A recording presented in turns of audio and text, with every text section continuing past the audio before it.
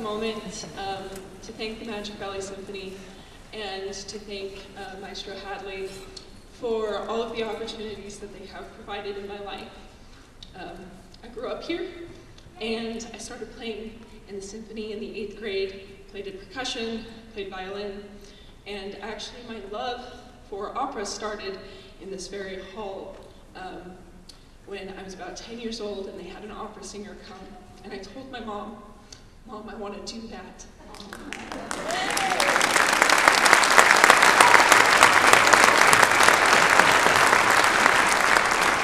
And I'm being a very good mother. She humored me. She went, "Okay, we'll find you voice lessons."